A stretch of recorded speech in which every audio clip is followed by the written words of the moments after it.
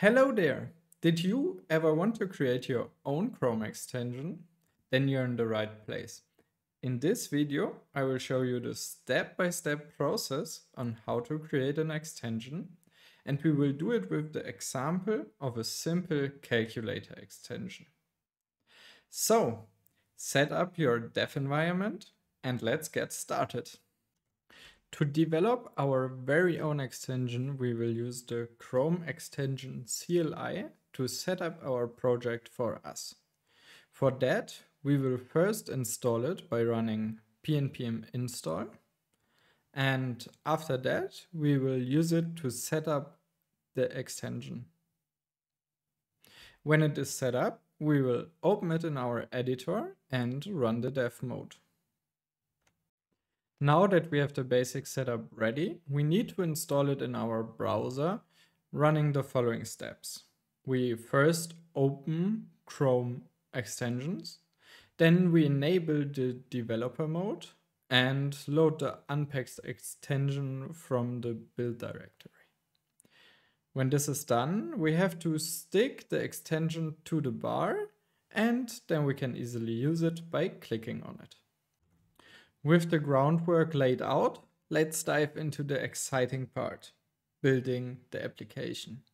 For that, we open up public popup.html. In here, we will first set some styling, and for that, I will use pico.css. That's my favorite CSS framework for all my blog projects.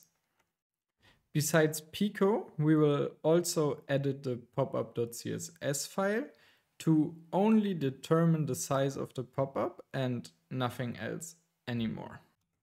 Then we add the HTML itself by creating form with a text field and a result paragraph.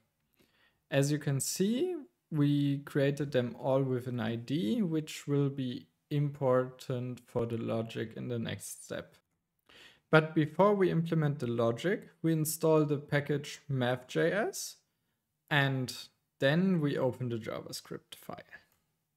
In here, we first import math.js and get the different HTML elements with their defined IDs.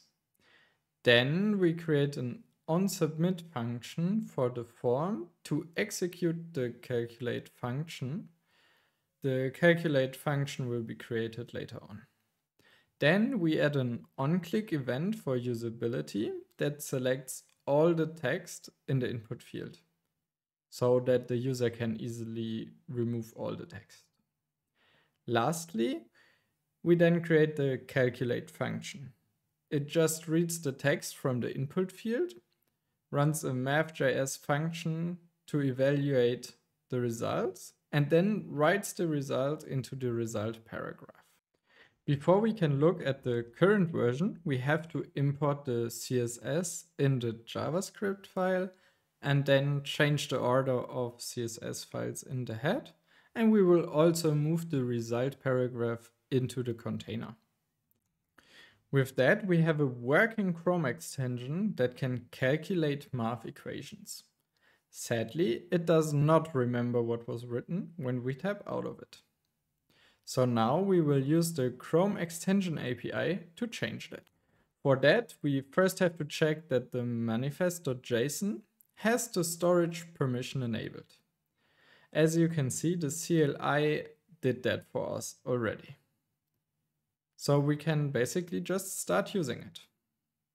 For that, we will first change the calculate function to save the result by executing the following set function. Here we set both the equation and the result to be stored. Besides saving it, we also need to load it. For that, we will create an anonymous function that executes onLoad. The function then reads the stored data and writes it to the element. So now we can see that both the equation and the result are persisted. Good job! With that, you created your first Chrome extension. If you liked this video, give it a like and subscribe to my channel. And if you have any questions, feel free to ask them in the comments.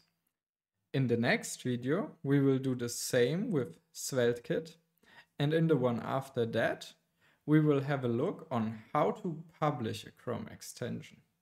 So, thank you for watching, and until then.